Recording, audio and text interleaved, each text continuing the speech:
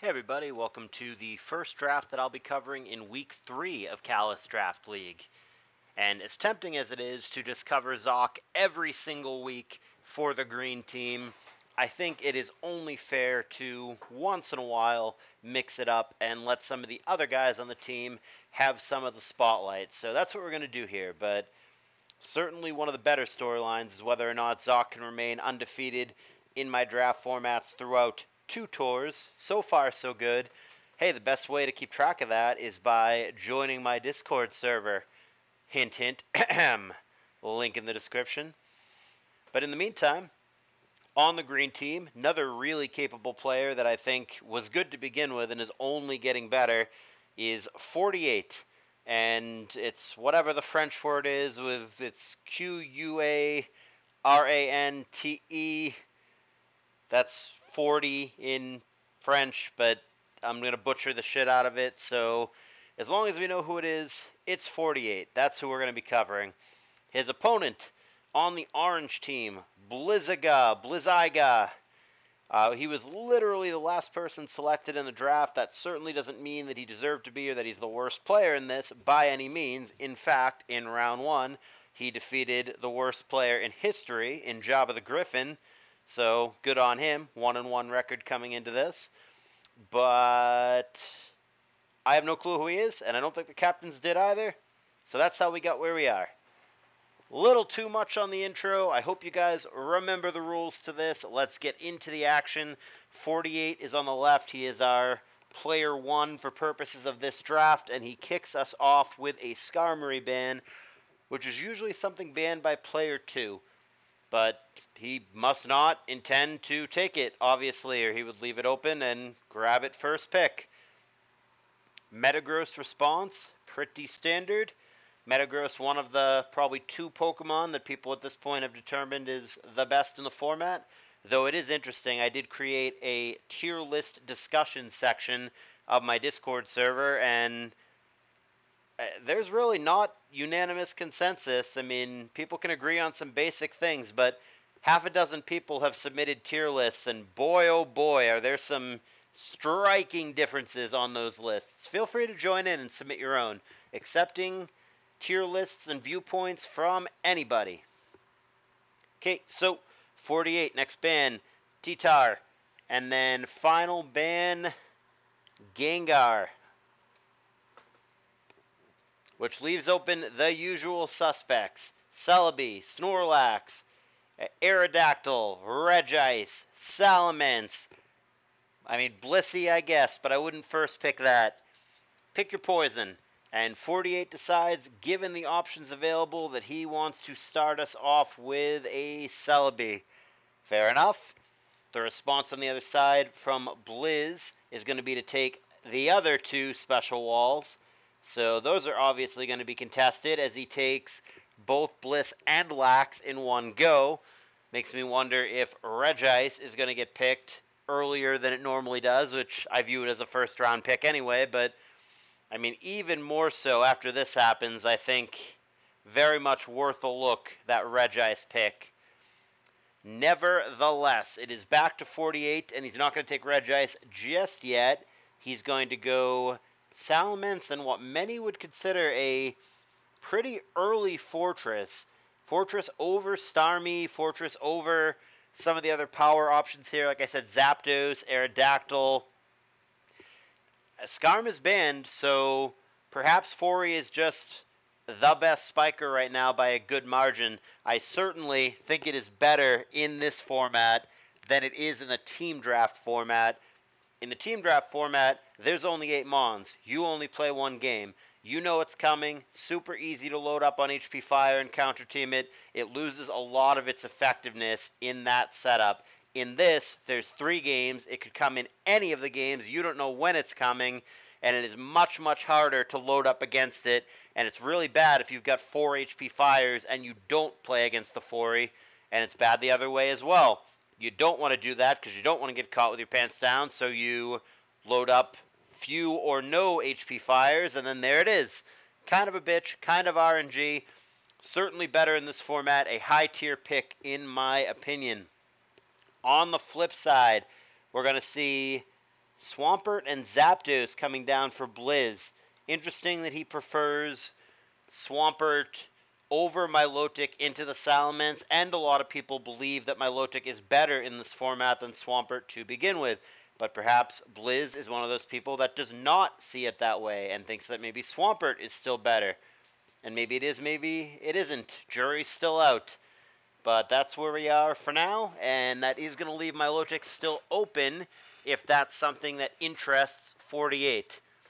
But he's going to take it a different way. He's going to go Starmie Jolteon, which I don't know that I'm thrilled about. The Starmie I can get behind because it is good against the Ments that he already has. If you go like bulky T-Wave Star, shuts down a lot of Ment sets. The other thing is if you are the 4A drafter, which he is, then obviously he wants to take the good spinners away from his opponent, so I can get behind the Starmie in that regard as well. But what I don't like about the Starmie, and what I really don't like about the Jolteon in particular here, is that we're very, very special heavy from 48's end, and there's the Bliss and the Lax on the other side. So as far as being offensive threats, the Starmie and the Jolteon I think are already going to have a very difficult time punching through, and that is without the fact that he's still left Regice floating, which, especially given these two picks that were just made, it would not shock me if Blizz were to pick that up here as well and put 48 in kind of a weird spot. Neither one is dead to rights. Starmie could still be, bulky T-Wave recover spinner. It has a roll. Jolteon can pass substitute, get out of there. They're not garbage into special walls, but they are much, much less effective.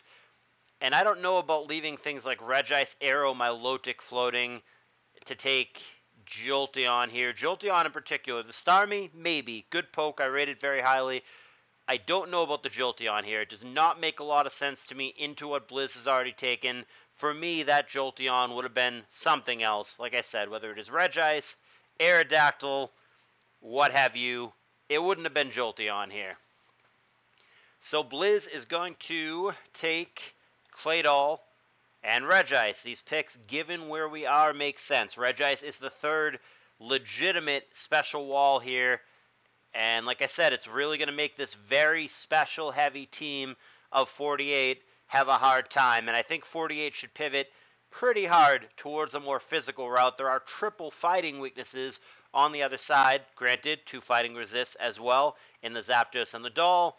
But I think that 48 would be well served to go with a more physical approach. Really surprised that Arrow, Milo are still floating. But certainly I would be grabbing one or both of those on the swing back if I'm 48.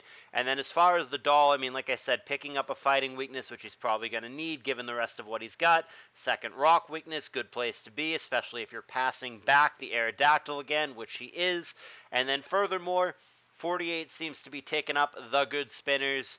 So in order to not get too far behind in the Spiker Spinner war, here is a Claydol pick. So I think the Claydol Regice response is sensible. However, a little weird to give him Aerodactyl this late, and I'd be very surprised if he didn't take that. Like I said, for me it would be Arrow Milotic here, but he sees it a different way, and he goes with Aerodactyl, which I'd be, like I said, shocked if that weren't taken. But instead of Milotic, he's going to opt for Heracross, actually, which I don't hate given the fighting weaknesses on the other side, and then one of those fighting resistances, the Claydol, is obviously not good against Heracross. You just get donkadonked by Megahorn. But all that being said, I don't know, there's multiple viable fighters, right? I mean, maybe Heracross is specifically the one that you want, given the Megahorn against the Claydol, but I don't know, doesn't Medicham do the same thing? Aren't there other options?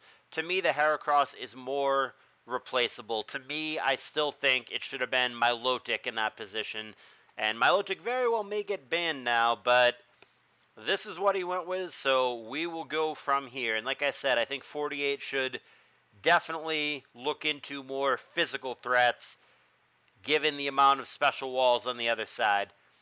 So Blizz certainly is picking up on the things that I'm talking about right now. He sees the potential physical, specifically fighting weaknesses, even more specifically fighters that can actually hit the Medicham, or, well, I just gave away the pick, hit the Claydol meaningfully, and one such example is the Medicham here that he is going to ban out. That makes perfect sense, unlike something like Machamp that Claydol mostly covers. Obviously, any fighter can have HP Ghost or whatever, but Medicham's the most threatening one with that Shadow Ball and the potential to outspeed the Claydol as well. Certainly a poke if I were in Blizz's seat that I would probably not want to play against. 48 is going to take Moltres out of the fold. Sure, I could take or leave the ban. I mean, there are multiple fire weaknesses, the Heracross, the Foria, the Celebi. I don't know that 48's team as it sits is awful into Moltres, but Will-O-Wisp is quite good in this. If you're going to allow moves like that to float around, then it takes you down a whole different path where you have to draft a bunch of Heal Bell Pokemon and maybe Rest and just, I don't know, Thick Fat. You just have to like go out of your way to check it. And yeah, I could see why you wouldn't want to play that way. I could see why you'd want to just build more natural, more organic teams and just take things that use Will-O-Wisp effectively out of play. So there you go. Moltres is not going to be here. Here we go. My speech that I give every time. Here we go. It's a Dugtrio ban. Why? Why? Look at the team. Why? What are you worried about your opponent Dugtrioing? Blissey? Sure. Not even the most reliable thing by any means. It's going to be Sandless because Tara's banned. You can possibly live 2 EQs if you're bold, get them with Ice Beam, whatever. But like Blissey, kind of. Not Lax, not Swampert, not Zapdos, not Claydol.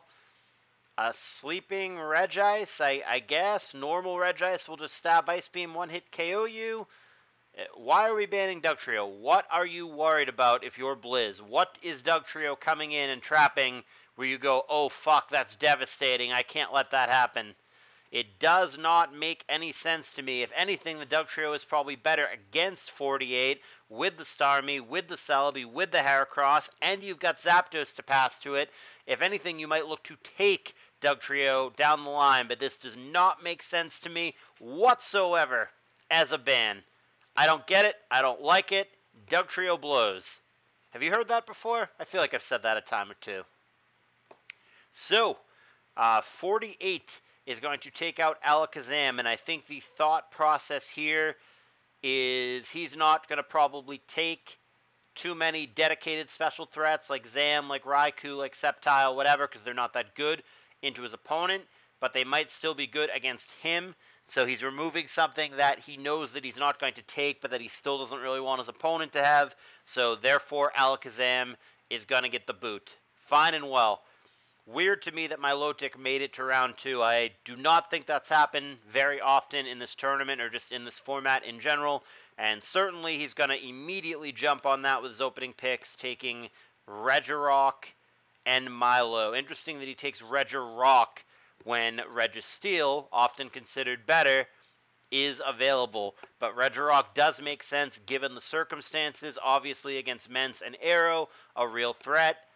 And that's pretty much the gist. It's not fantastic against the rest of this, but if you're trying to pad against those specific mons, there you go. Mission accomplished. And the Milotic, like I said, very surprised that it somehow made it to round 2. That really doesn't happen very often, but a later than it should be Milotic for sure, in my view. So great pickup there, great value grabbing the Milotic at this stage. My one criticism, I think, of Blizz's team is that it's very, very slow, Zapdos aside. Very slow, fat team over here, and certainly he's going to be on the defensive in most matchups, but his Mons quality is very high, and his picks for the most part make a lot of sense, so not clear who's winning right now. Couple weird choices for sure, in my opinion, for both sides, but we're in a decent place, and like I said, it's too early to venture a prediction, but I can understand what Blizz is doing here, without a doubt, and I like where it's going as long as he doesn't end up with teams that are so crazy slow that he's just on the back foot perpetually, which is probably the plan for 48. He very well may end up taking some more fast mons. But for now, going to grab the remaining Reggie to not let his opponent have the Triforce. and then he's going to get Blizihguh as well, which, again, very well may be a little bit of a defensive element to that as well. Same concept as like banning Alakazam or whatever. Is Blizihguh the number one fighter against his opponent? No, it's not bad by any means, but he super duper doesn't want to play against it. Registeel, Celebi, Fori, Heracross, none of these things fans of Blizihguh, so especially while he's taking the Registeel pick, it makes sense that he would take this with it. I think 48 is pretty heads up and clearly understands where he is in the draft. And yeah, I can get on board with these picks, no objection. Blizz here, wasn't expecting these picks necessarily, but he's going to go with Cloyster Raikou. Sure, I mean, it's a way to speed things up a little bit, which he definitely needs to do. And as we've discussed, the special wall advantage clearly is going to belong all draft long with Blizz. So yeah, might as well take special threats while they're available. Raikou, I think, is a great pickup, and I mean, 48 isn't dead in the water to it, but he's not great against it by any means. There's quite a few of these mons that would not be thrilled to be staring down a Raikou, that's for sure. And then the Cloyster's good as well. He's going to pick up his second spinner, his first spiker. That's going to leave them actually exactly the same, 2 spinners, 1 spiker each. So he's not conceding in that regard. Not too worried about a lot of Cloyster's weaknesses. He's got multiple rock resist. He's got electric resist, grass resist, what have you. So Cloyster I don't think is a huge liability. Probably bulkier than it normally would be because there's not going to be any sand. I'm down. I think Blizz is really drafting well. Not drafting like someone who was picked as the last player in this tournament. And it should go to show you that pick orders don't really matter for these things. Not like managers are ever perfect. Not like we ever really know how good some of these guys are. And the dude certainly seems to know how to draft. Certainly isn't doing anything wrong as far as this observer can tell. On the flip side of that, we're going to see Venusaur and also Gyarados. I'm down with the Venusaur. I'm down with grass types in general here. I mean, against the Swampert and the Milo, and I mean, Venusaur in particular with a sleep move. There are many, many, many things on this team for Blizz that are slower than the Venusaur and that are vulnerable to sleep powder. So, no objection to that pick. I think, again, very heads-up pick. Makes a lot of sense. It'll also maybe help against the double electric that Blizz now has. Gyarados is fine. Obviously not ideal into Zapdos, but he can only use the Zapdos once. Against a lot of this other stuff, it is a legitimate threat. And you certainly don't want your opponent to take it, because Gyarados, I think, is pretty good against 48. So I feel like a lot of the picks that 48 has been making recently have been both of the mind, I don't want my opponent to have this because it's pretty good against me, but it's still a pretty good poke in general, just anyway, even if it isn't like the stone cold nuts against my opponent. The nuts is a poker term for those of you who don't play.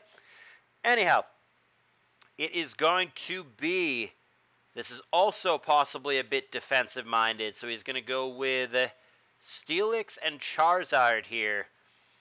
Yeah, I like it. If you're going to grab the second electric here, the Raikou, then I definitely support grabbing the Steelix. You're not only going to protect both of your electrics here, but you're also going to target the Jolteon as a defensive wall and then target the Aerodactyl defensively as well. Blizz is really drafting well, in my opinion. These picks, I mean, they both are, truly. I'm glad I picked this one. I didn't look at the draft at all beforehand. I just wanted to pick a draft that was done with the green team involved that didn't involve Zakaru so I could spread the love around. But yeah, as this is playing out, these guys are both pretty good fucking drafters, it seems, and that makes it that much more entertaining for me, who's a nerd and is really genuinely fascinated by the draft strategies in this. As far as the Charizard, same concept. I mean, there's just multiple fire weaknesses: Celebi, Registeel, Fori, Heracross. Venusaur now. Fire types seem good. 48 has done a good job of denying several of them, banning the Moltres, taking the Blizihguh. There's only so many more left. Arcanine, perhaps, sometime in our future. But, yeah, Fire seems good in the matchup. Totally fine with those picks as well. Wrapping up round 2 for 48, Hariyama, a Pokemon that many people view as round 1 pickable. So getting it at the very end of round 2. bargain as far as I'm concerned. And we've already discussed why fighters would be good into Blizz, and if anything, they've only gotten better into Blizz. He already had the Blissey, Lax, Regice fighting weaknesses, but now add to that the Regirock, Cloyster, Steelix fighting weaknesses. Fighter's definitely where you want to be, and I wouldn't even be surprised if down the road if you picked up another fighter, though the good ones are starting to get thin. I still think somebody like Machamp could be worth a look given where we are in this draft. And Sceptile, the same concept here, maybe not as good as Venusaur since it doesn't have Sleep Powder, but fast grass attacker, could potentially be obnoxious against Blizz, and likewise doesn't want to play against that Mon for the reasons that we've repeatedly talked about here, the lack of good special walls to deal with the Mon himself. And then wrapping up round 2 in its entirety here, Weezing, another defensive-oriented pick, and Dragonite. I could see why, as the Lax drafter, you don't want to play against Weezing. Furthermore, with now 3 fighters on the other side, the Heracross, the Hariyama, not so good against the Blizihguh because of Fire Blast, but multiple fighters on the other side, Weezing almost certainly going to make a team and get some value, and it's reasonably good against Mence and Arrow as well. Dragonite, the greatest Pokemon ever. Love it at the end of round 2. Really good value. I think you save it for game 2, game 3, you customize it, and it'll do whatever you need it to do. Also, these are both fighting resistances, which is much needed since we have 6 fighting weaknesses now on Blizz's team. So picking up legitimate resistances, not Charizard kind of resistances that just get blown out of the water by Rock Slide, but real resistances in Weezing and Dragonite with a lot more bulk to them and are not fucked by Rock Slide. That will certainly help the matter against the fighters on the other side. So now we go to the third and final round of bans, starting with Mr. 48, and he decides Flygon will not participate in this particular match. On the other side for Blizz, he is going to remove Machamp. Certainly, even though his opponent has 3 fighters, clearly still worried about it. And I really don't hate that ban. I really, truly don't. I think Machamp very well may have been in the cards down the road for 48. I don't know what the next best fighter is. We might finally be done, but clearly both players agree that Blizz has a bit of a fighting weakness, even though he has shored that up a little bit with some of these recent picks that do, in fact, resist it. So 48 is going to go with Jinx. Interesting that he bans that rather than tries to take it. I think taking it immediately in round 3 would have been perfectly viable as well, but it's the same deal. He might just not think that special attackers are that good into his opponent's team, but he himself doesn't want to play against it. Therefore, the answer, get rid of it. And Jinx has been a consistent overperformer in this format. The more we go, the better it seems to be. Maybe Jinx is the real deal. It certainly consistently gets wins and performs at a higher level than where it's picked. At least that's been the case up to now. And another fighting ban for Blizz. That is the last premier fighter, probably. Yeah, he's obviously concerned about it. He spent 3 of his bans, Metacham, Machamp, Breloom on fighters, and then his opponent picked triple fighter on the other side. So rare to have a draft end up where you have 0 fighters, but I think that is where we're going with this. What fighter is left for Blizz to pick up if he even wants one? Not that I think fighters are great against this draft, against Celebi, Salamence, Starmie, Venusaur, Gyarados. They're not so hot against 48. He's pretty damn padded against them, but doesn't want to play against them and has spent half of his bans making sure as few of them as possible are there. But that being said, like I said, 48 did manage to get 3 of them anyway. So now we go to the third and final round, and 48 kicks us off with my man, Glalie, and also Umbreon. Another spiker added to the arsenal, so that's now 2 spikers, 2 spinners in total for 48. We'll see if that prompts Blizz to take whatever spinner he prefers, Donphan, Blastoise, whoever, or if he's content with the 2 spinners that he's got.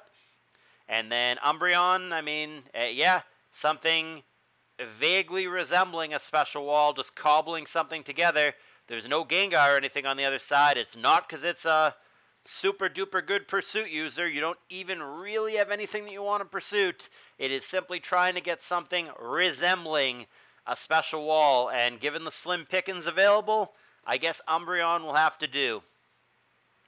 Well, Blizz is going to take a spinner, but not the one that I thought that he would take. Enter the Tenta. And also going to take a late Vaporeon. Round 3 Vaporeon. Pretty good value, picking up another bulky water for his squad. He now has 3 Swampert, Milotic, Vaporeon. Can have 1 on each team if he so chooses. Like I said, surprised that it's Tenta. Thought that like Blastoise or Donphan or whatever would get picked over it, but Tenta it is. I don't hate it. Tenta's probably a lot better in this than it is in other formats, certainly than it would be in OU. I think Tenta could have merit, so jury's still out, but open mind. I think Tenta very well may actually make a team, and I don't think it's terrible. So here is, I guess, part of why he took the Umbreon. I guess he was planning ahead to make this pick. We're going to go double Ghost here, neither of which is Zockeru's beloved Sableye. It's instead going to be the double Ghost Misdreavus Dusclops pick, now with Umbreon off the table. So the question becomes, does Blizz respond with Houndoom now, depending on the level to which he's worried about these ghosts? Right now he's got nothing even close to being able to pursuit these things away. Not that there are very many good pursuit users in ADV to begin with, so it'll be very telling on his turn. It's either Houndoom now or I'm not really that fucking concerned about those. And the answer is not that concerned. Granted, I would have taken Houndoom over these janky picks. I think Omastar sucks all the D. Not a fan of that poke at all. But nevertheless, Omastar Ludicolo, we've picked 4 waters in a row. Picks up a Swift Swimmer, picks up a kinda sorta special wall, and picks up the crappiest, most vulnerable spiker there has ever been in Omastar. It is double Swift Swim user, though, so he might not be viewing it as a spiker. He might be viewing it as an offensive threat. I'm curious if he adds Kingdra to the mix at some point and is really committing to this Swift Swim nonsense, but not an Omastar guy myself. For me, I mean, fire types are pretty good against 48 anyway, and he just took Misdreavus Dusclops. For me, certainly Houndoom would have been picked in there somewhere, at least over the Omastar. I don't know if I would have taken the Ludi or not, but one of those picks, without a doubt, would have been Houndoom if it were me. Nevertheless, going around to the other side, what is this pick? Haven't seen this guy. Typhlosion, huh? Getting spicy.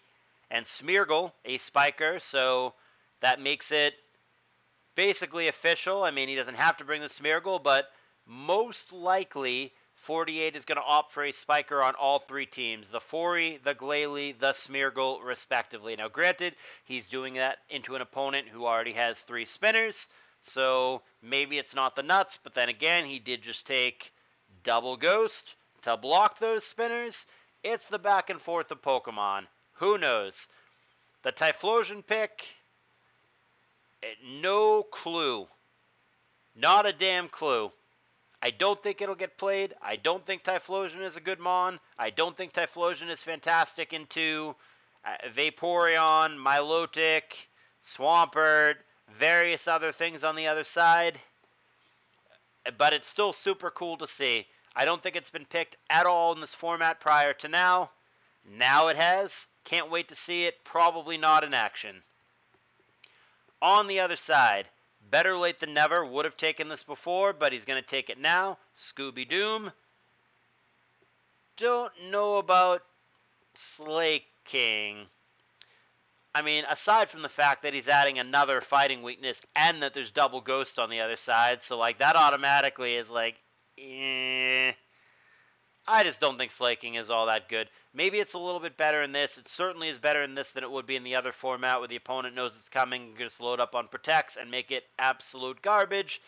But I'm still skeptical that Slaking is all that good in this, and it doesn't really seem to fit on what is mostly defensive or at least balanced teams for Blizz, whereas Slaking I think would be on a pretty dedicated offense. I don't think that'll end up getting played, but again, haven't had a lot of Slaking picks, so cool to see him make a cameo, see if he ends up doing anything. And 48 with some funky picks here. He's going to go double fighter, so we have gone deep down the fighter depth chart. All 6 of the standard ones, and now Poliwrath and Hitmonlee entering the fold as well. Hitmonlee isn't good at it, but it does have rapid spin if he decides that that's important. But just for fighter attackers, here are 2 more of them, Poliwrath and Hitmonlee.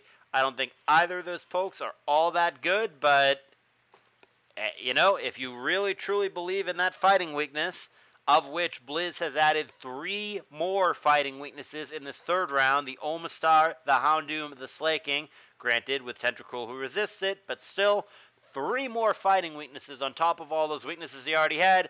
I guess this is going to be the punishment, and with Poliwrath in particular, if Blizz had any fancy ideas about Swift Swim, Omastar, Ludicolo, whatever, Poliwrath does have Water Absorb. Not that that helps him against the grass part of Ludicolo, but just saying. And then this last pick I don't actually think is even in the sheet. When I had my wife make this, I had her not include most NFEs, not fully evolved, because I didn't think most of them would get picked. I guess there is a hypothetical world. We did already see somebody pick Haunter in one of these. Matang has been discussed, but I don't know if it's ever been picked. The pick here, like I said, I don't even think it's here. Yeah, the pick here is Kadabra. So we'll just do Alakazam. And you guys will remember, because Alakazam is banned. But I'll just have you guys remember that it's not an Alakazam. It's just Alakazam Jr., Alakazam's son, nephew, whatever. It's a Kadabra.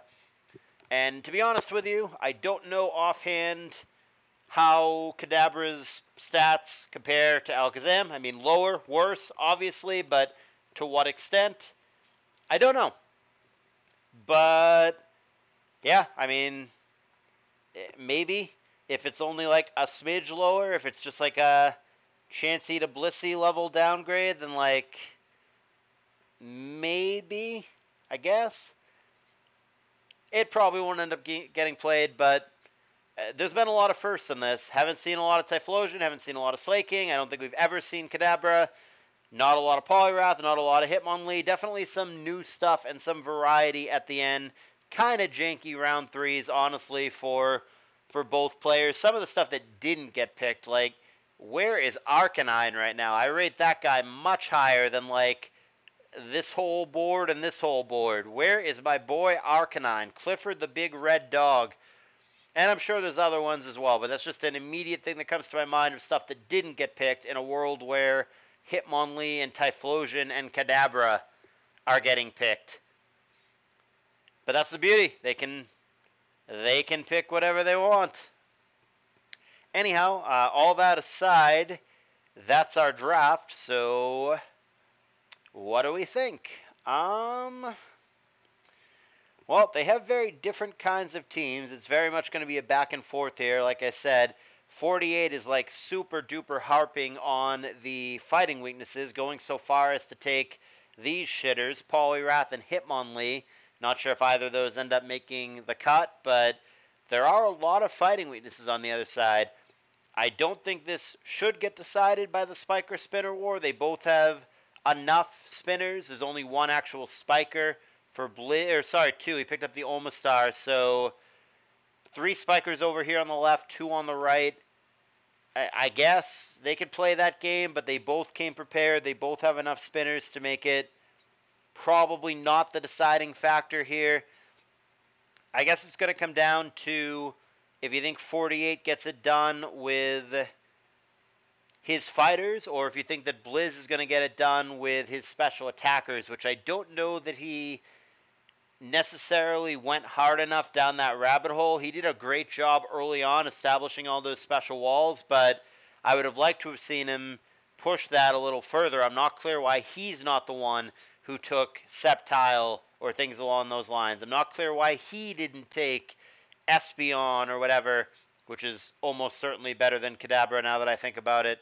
I'm not sure why he didn't go down that route a little bit more, but yeah, I mean, the special weakness is there for 48. It might not be absolutely egregious. I mean, between Umbreon, Registeel, Celebi, and just fast stuff to like check stuff and revenge stuff, maybe he's got enough, but yeah, I don't know that Blizz necessarily did enough to punish it. I think in like the first round or the first round and a half, while it was close, I might have leaned the way of Blizz, but I don't know that I necessarily feel that way anymore.